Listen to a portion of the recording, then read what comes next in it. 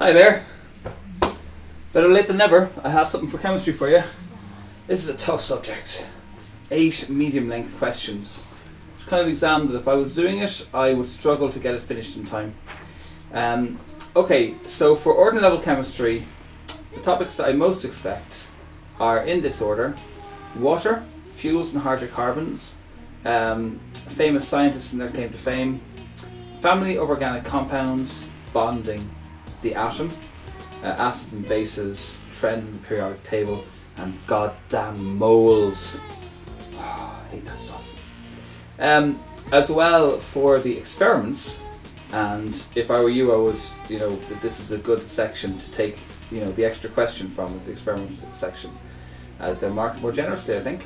Now, the experiments, most likely, to prepare ethene gas. Okay, that's Ethene. Your next one is to produce O2 from hydrogen peroxide using a catalyst. Then the heat reaction of sodium hydroxide and HCl acid. Then to prepare ethanoic acid and examine its properties. Prepare a sample of soap by reflux method. Prepare ethanol and examine its properties. Use sodium hydroxide to standardise some hydrochloric acid. And there are some of the experiments I would most expect to see on the ordinary level paper.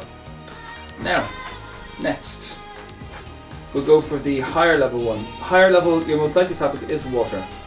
Then fuels and hydrocarbons, followed by radioactivity, acids and bases, types of reaction, equilibrium, rate of reaction, bonding, trends in the periodic table, families of organic compounds, and then for your experiments, your most likely one is to release O2 from hydrogen peroxide with a catalyst.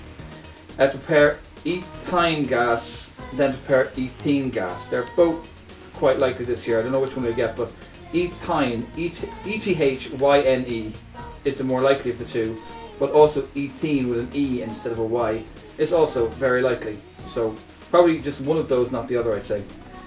Also to prepare ethanoic acid and esters, to show the concentration of ethanoic acid in vinegar, to measure the amount of iron in an iron tablet, although that's unlikely to come up in the experiment section, but more likely as part of section B. What else do we have? So, oh yeah, that experiment about extracting clove oil, etc, etc.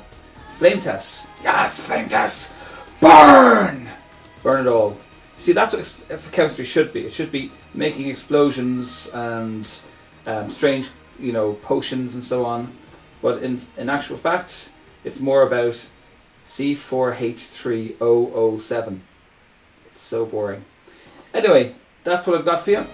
Good luck in your chemistry exam.